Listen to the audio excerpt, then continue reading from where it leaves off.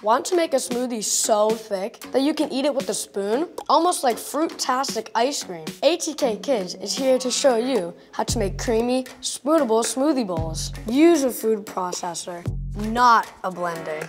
Why? A food processor is more powerful. It can break down the frozen fruit into a smooth mixture without having to add lots of liquid. Start by using the food processor to chop the big frozen fruit chunks into tiny pieces. Add the other, not frozen, ingredients and process away until everything is smooth and spoonable. When it comes to toppings, anything is possible. I like to top mine with berries, granola, and shredded coconut.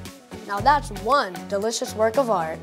Have fun cooking with ATK Kids.